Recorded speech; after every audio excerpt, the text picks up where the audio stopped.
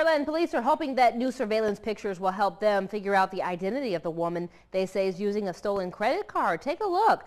These are photos captured from the Walmart in Saraland. Police say this woman, who you see right there in blue jeans and looks like a light blue shirt and a black jacket, they say she racked up more than $500 worth of charges on a stolen credit card back on Christmas Eve. If you recognize this woman, call the Saraland Police. There's their number, 675-5331, area code 251.